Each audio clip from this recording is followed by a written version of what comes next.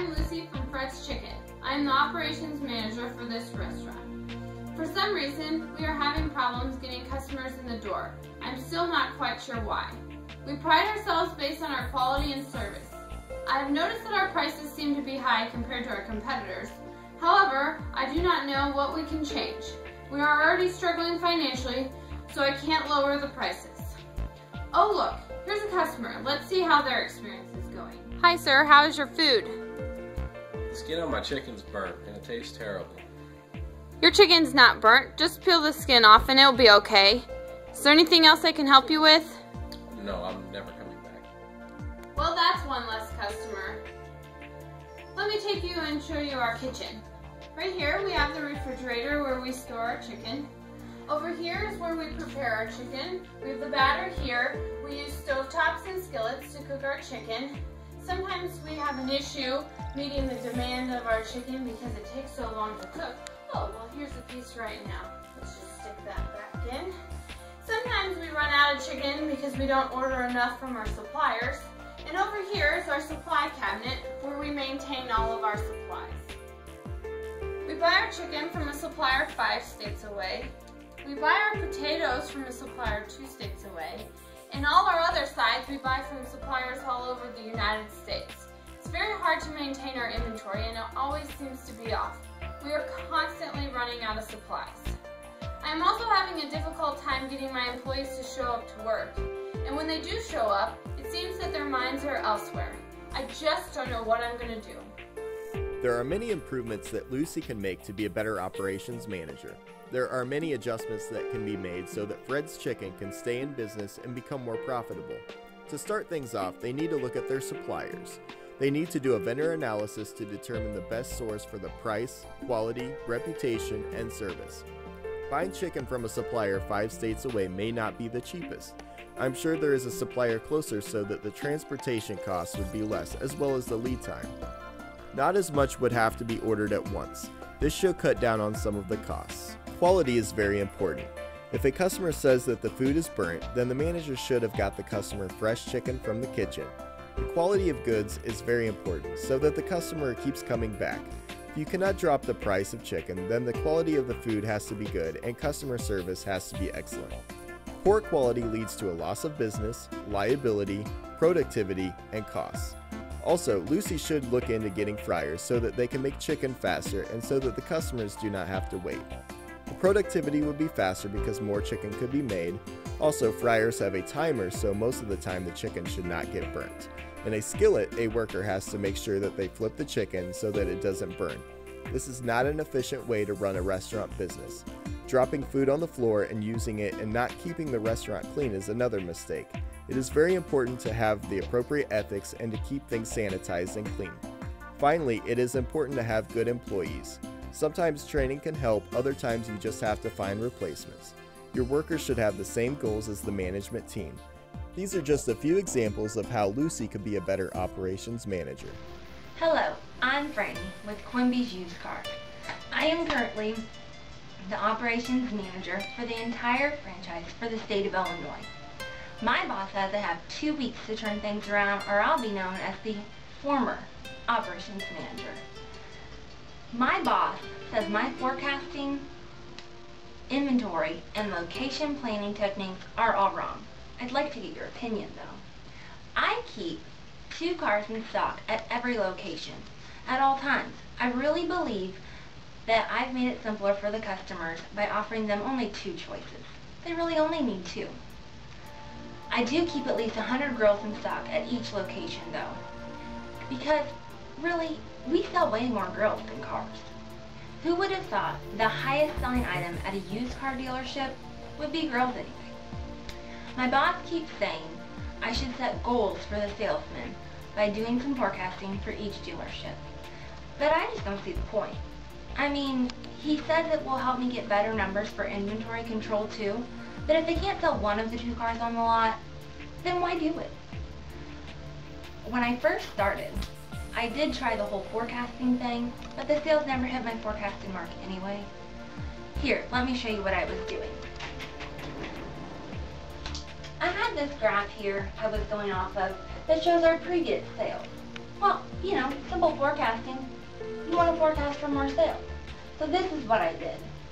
I just took where we were and I marked it up.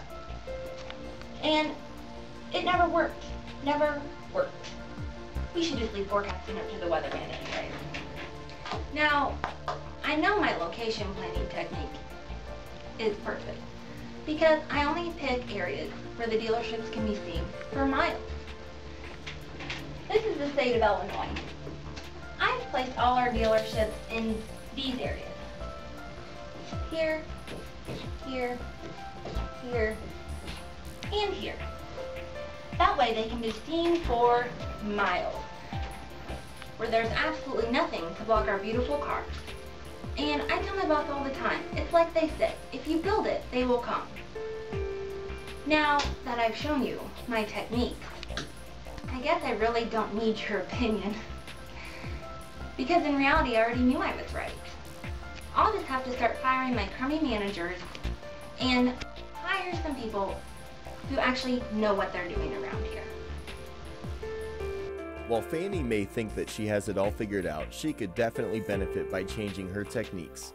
Franny should keep a larger supply of cars in each dealership inventory. The only reason grills have been their best seller is because they have a large quantity for people to choose from. She is actually hurting the sale of cars by not giving customers more options.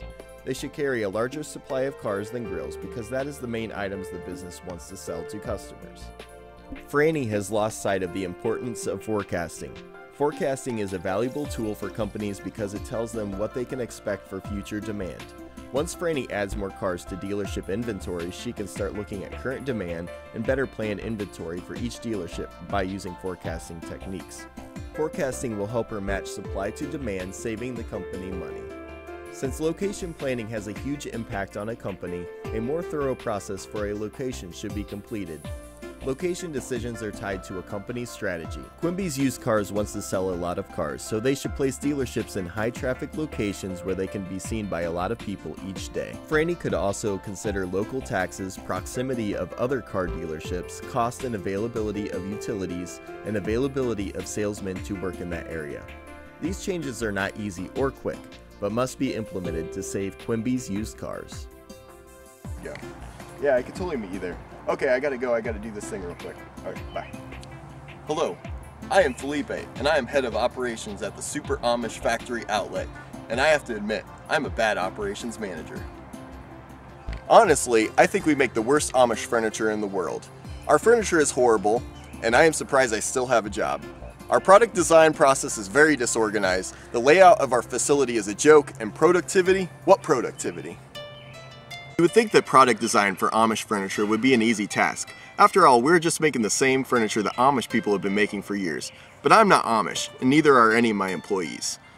I just dress this way to trick people into thinking I'm the real deal. How hard can it be? Make a table and some chairs. Shouldn't be that hard.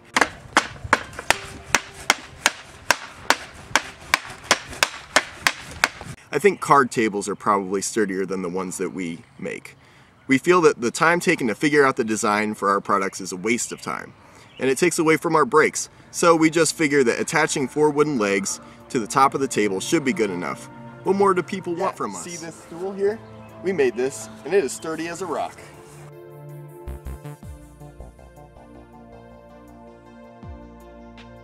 One of the things that my employees have complained about is the layout of our production facility. I decided that we should work outdoors to keep with the spirit of the Amish. They complain that the steps in the process are very disorganized and they have to run all over the place to get the task done. I think they're just being little crybabies. They act like they should have it easy even though they're getting paid $5.50 an hour. We have a very large facility, so I figured it would be most important to make sure that no space goes to waste. I have the wood over there, and I have the tools over there, and the workshop is way over there in that corner. My employees are complaining that they have to run around to get everything done, but I say that is my way of keeping them all in shape. Ha ha!